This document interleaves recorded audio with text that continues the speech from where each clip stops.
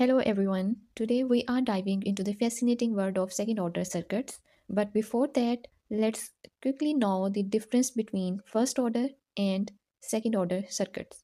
First point is the first order circuits consist of a single storage element such as a capacitor or an inductor. Things get complex with second order circuits as they consist of two storage elements, and these two storage elements cannot be represented by an equivalent single element such as RLC circuit, RL circuit, or RC circuits. The second difference is first order circuits are described by first order differential equation. That means they involve first derivative or first order derivative, while the second order circuits are described by second order differential equation as they include second derivative. So here is the circuit, first order circuit with Vs, a resistor R and a capacitor, a single storage element, and the circuit for second order circuit is with a voltage source, a resistor, an inductor, and as well as a capacitor with two storage elements. Now, understanding how to find initial and final values in second order circuits is crucial. Let's break it down.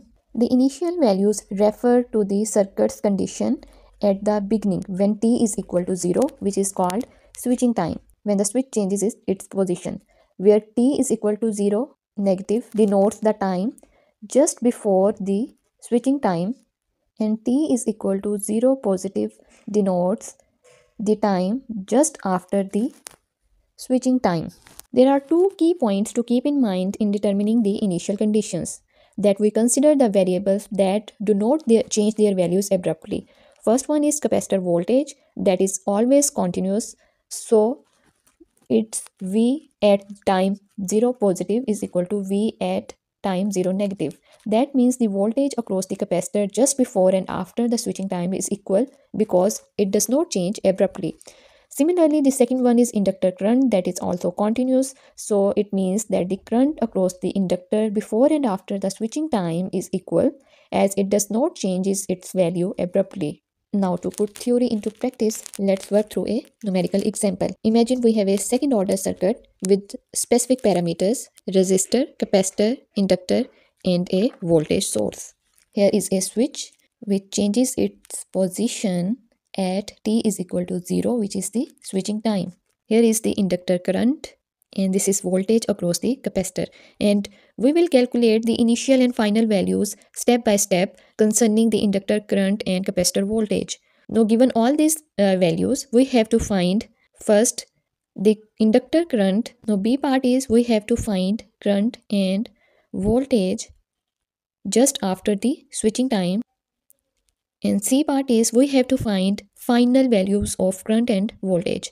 In A part, we have written 0 positive because I0 positive is equal to I0 negative. Let's come to the solution. At first, when time is less than 0 or time is equal to 0 negative just before the switching time, we assume the steady state condition, and at steady state, capacitor acts as open circuit and inductor acts as short circuit. We will redraw this circuit by replacing capacitor by an open circuit and replacing inductor by a short circuit.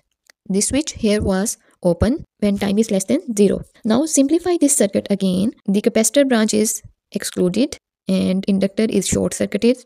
Now we have two resistors with a voltage source of 12 volts. So this is the final circuit. Now to find inductor current and capacitor voltage, we have to apply KVL, which says minus 12 volts. Here define the polarity, plus 10, and I is the current in the loop, plus 2I is equal to 0. Simplifying it further, minus 12I, from here I is equal to 1 amperes. So this current at time just after and before the switching time is same. I0 positive is equal to I0 negative is equal to 1 amperes because current does not change its value abruptly. Now to find voltage, so here is the capacitor voltage V, and this capacitor voltage is parallel to the resistor 2 ohms. As we know, voltage in parallel is same. So we will find the voltage across this 2 ohm resistor, that is 2 volts, as we have solved part A. And we will write our solution of current and voltage here. And these values will be used further in the solution of this problem. Let's move to the part B, which is just after the switching time and the switch is closed at t is equal to 0. So redraw this circuit as the switch is closed. So there is a short circuit here. Here is the current flowing through the inductor and there is a short circuit path in parallel to this resistor, and whole current will flow through this path as it offers no resistance, and this resistor will be eliminated because current will not pass through it. So we have removed this resistor. So this is the final circuit. This is the capacitor voltage and inductor current. That is our focus. As we know, the inductor voltage is equal to L di over dt. Here di over dt will be inductor voltage over inductance value. Similarly, I is equal to C dV over dt, that is capacitor current. dV over dt will be equal to capacitor current over capacitance value. So apply KVL in this loop with current I, that is minus 12 volts plus value of voltage across inductor VL plus capacitor voltage VC is equal to 0. As time is equal to 0 positive, so inductor voltage at time just after the switching time is equal to 12 minus initial value of voltage. 12 minus, as we know from part A, V0 positive is equal to 2 volts. So VL0 positive will be 10 volts. Put the values of VL, that is 10, and inductance value is 0.4 henries, and the result is 25 amperes over second. For part B, we have found the value of di at 0 positive time over dt is equal to 25 amperes over seconds. Now this is the current, inductor current, which comes at this node with red dot, and this current will divide into the capacitor and resistor. V is equal to IR and I is equal to V over R.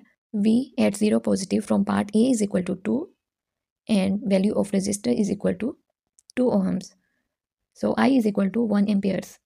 As we know from part A, current is equal to 1 amperes and this I is equal to 1 amperes and whole current 1 amperes comes at resistance 2 ohm resistance, and here at capacitor there is no current flowing.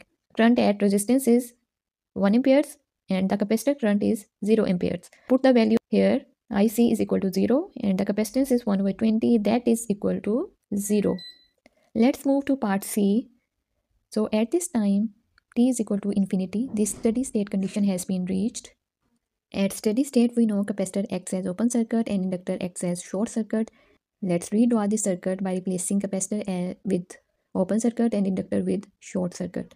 Here the switch is closed, and so again the resistor in parallel to this short path will be removed because current passed through this short circuit only and it will not flow through this resistor. So remove this resistor from here.